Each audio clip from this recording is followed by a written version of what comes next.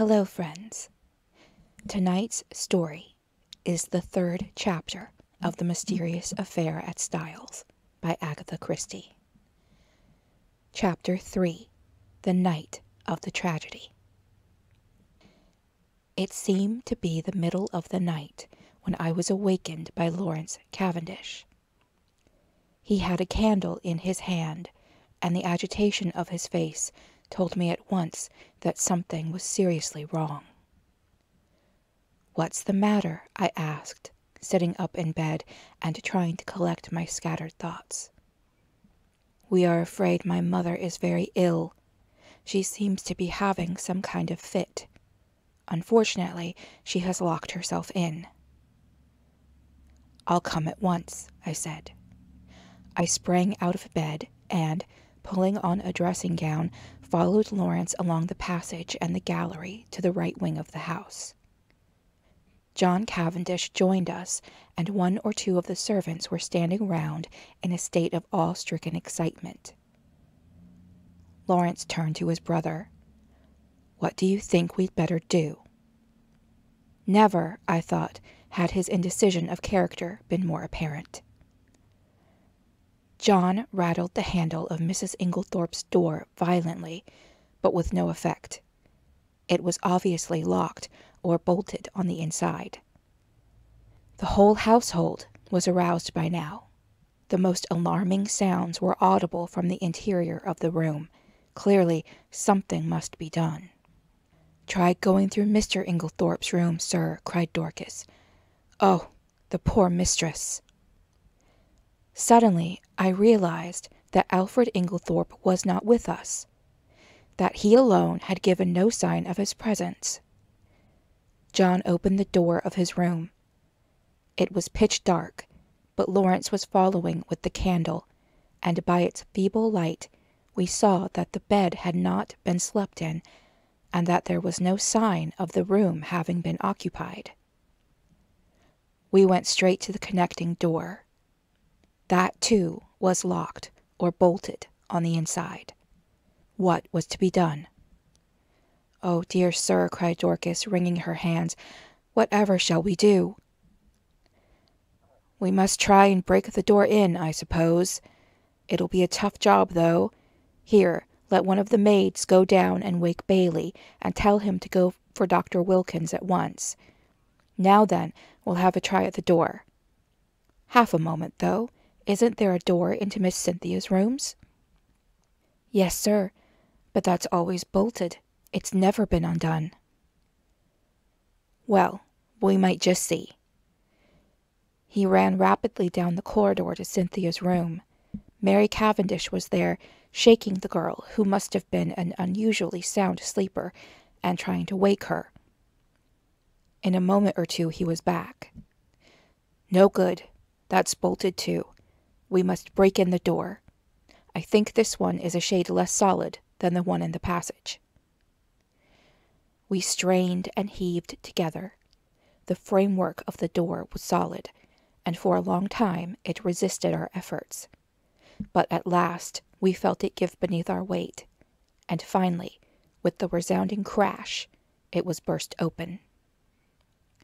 We stumbled in together, Lawrence still holding his candle. Mrs. Inglethorpe was lying on the bed, her whole form agitated by violent convulsions, in one of which she must have overturned the table beside her. As we entered, however, her limbs relaxed, and she fell back upon the pillows. John strode across the room and lit the gas. Turning to Annie, one of the housemaids, he sent her downstairs to the dining room for brandy. Then he went across to his mother, whilst I unbolted the door that gave on the corridor. I turned to Lawrence to suggest that I had better leave them now that there was no further need of my services, but the words were frozen on my lips. Never have I seen such a ghastly look on any man's face. He was white as chalk. The candle he held in his shaking hand was sputtering onto the carpet, and his eyes, petrified with terror, or some such kindred emotion, stared fixedly over my head at a point on the further wall. It was as though he had seen something that turned him to stone. I instinctively followed the direction of his eyes, but I could see nothing unusual. The still feebly flickering ashes in the grate and the row of prim ornaments on the mantelpiece were surely harmless enough. The violence of Mrs. Inglethorpe's attack seemed to be passing. She was able to speak in short gasps. "Better now. Very sudden. Stupid of me to lock myself in." A shadow fell on the bed, and, looking up, I saw Mary Cavendish standing near the door with her arm around Cynthia. She seemed to be supporting the girl, who looked utterly dazed and unlike herself. Her face was heavily flushed, and she yawned repeatedly.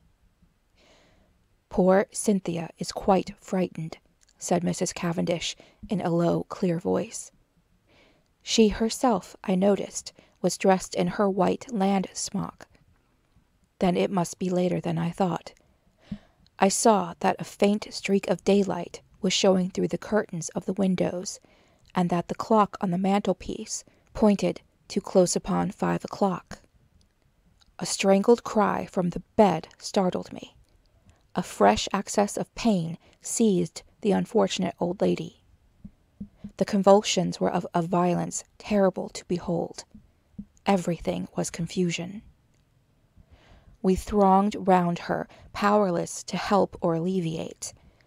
A final convulsion lifted her from the bed until she appeared to rest upon her head and her heels, with her body arched in an extraordinary manner. In vain, Mary and John tried to administer more brandy. The moments flew. Again, the body arched itself in that peculiar fashion. At that moment, Dr. Bauerstein pushed his way authoritatively into the room. For one instant he stopped dead, staring at the figure on the bed, and, in the same instant, Mrs. Inglethorpe cried out in a strangled voice, her eyes fixed on the doctor, "Alfred! Alfred!" Then she fell back, motionless on the pillows. With a stride, the doctor reached the bed, and seizing her arms, worked them energetically, applying what I knew to be artificial respiration. He issued a few short, sharp words to the servants. An imperious wave of his hand drove us all to the door. We watched him, fascinated, though I think we all knew in our hearts that it was too late, and that nothing could be done now. I could see by the expression on his face that he himself had little hope. Finally, he abandoned his task, shaking his head gravely. At that moment, we heard footsteps outside, and Dr. Wilkins, Mrs. Inglethorpe's own doctor, a portly, fussy little man, came bustling in. In a few words, Dr. Bauerstein explained how he had happened to be passing the lodge gates as the car came out, and had run up to the house as fast as he could, whilst the car went on to fetch Dr. Wilkins. With a faint gesture of his hand, he indicated the figure on the bed. very sad," murmured Dr. Wilkins. "Poor dear lady, always did far too much, against my advice. I warned her, her heart was far from strong. 'Take it easy,' I said to her, 'take it easy.' But no, her zeal for good works was too great. Nature rebelled.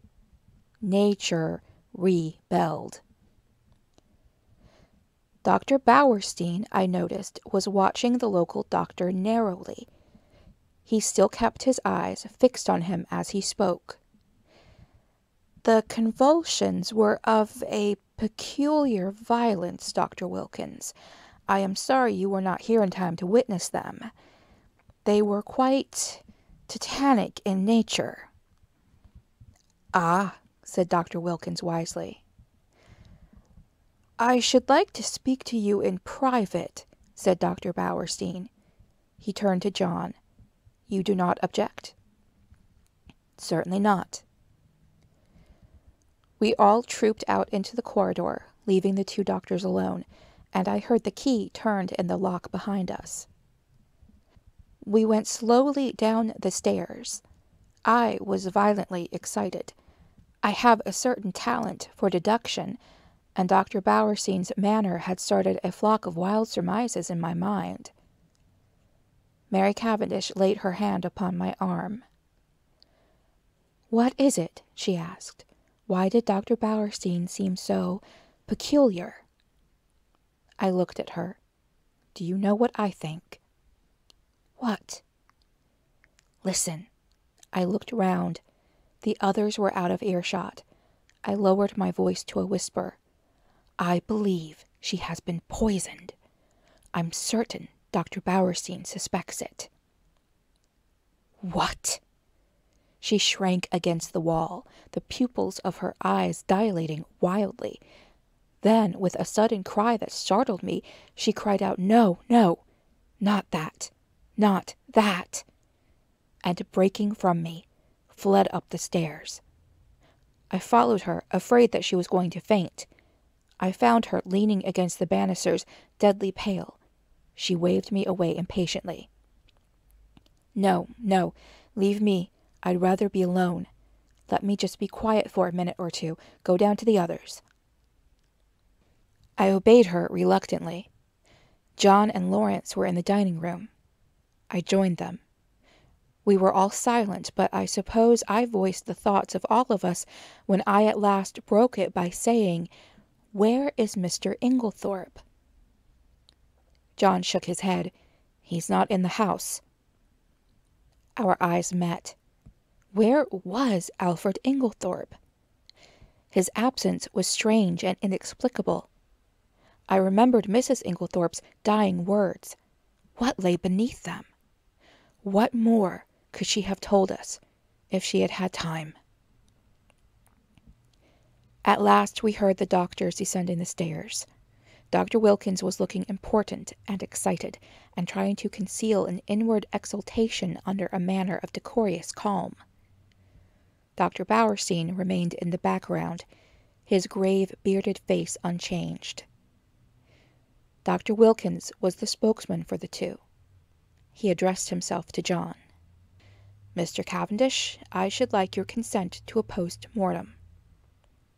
"Is that necessary?" asked John gravely. A spasm of pain crossed his face. "Absolutely," said Dr. Bauerstein. "You mean by that neither Dr. Wilkins nor myself could give a death certificate under the circumstances?" John bent his head. "In that case, I have no alternative but to agree." "Thank you," said Dr. Wilkins briskly. "We propose that it should take place tomorrow night, or rather tonight," and he glanced at the daylight. "Under the circumstances, I am afraid an inquest can hardly be avoided. These formalities are necessary, but I beg that you won't distress yourselves."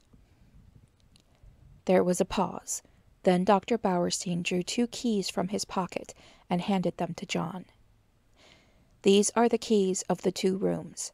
I have locked them, and in my opinion they would be better kept locked for the present." The doctors then departed.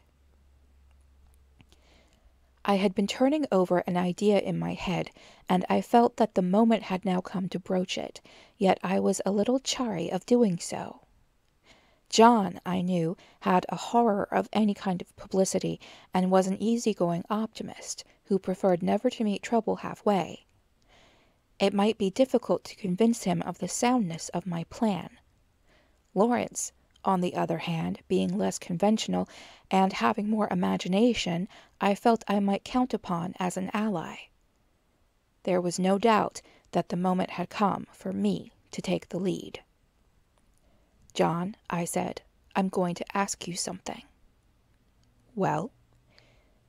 You remember my speaking of my friend Perrault, the Belgian who is here. He has been a most famous detective. Yes? I want you to let me call him in to investigate this matter. What, now? Before the post-mortem? Yes, time is an advantage if there's been foul play.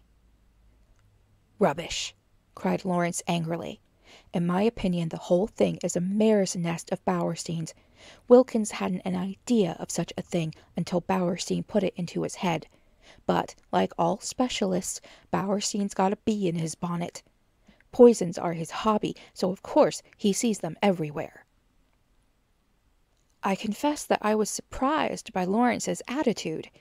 He was so seldom vehement about anything. John hesitated. I can't feel as you do, Lawrence, he said at last. I'm inclined to give Hastings a free hand, though I should prefer to wait a bit. We don't want any unnecessary scandal. No, no, I cried eagerly. You have no fear of that. Perrault is discretion itself. Very well, then, have it your own way. I leave it in your hands, though, if it is as we suspect, it seems a clear enough case. God forgive me if I'm wronging him. I looked at my watch. It was 6 o'clock. I determined to lose no time. 5 minutes' delay, however, I allowed myself. I spent it in ransacking the library until I discovered a medical book which gave a description of strychnine poisoning. And that's the end of the chapter. If you enjoyed this reading, please like and subscribe and hit the notification bell. My aim is to upload at least once a week, if not more, and by subscribing, you'll be alerted to new content when it's available. Thank you for listening. Have a good night and pleasant dreams.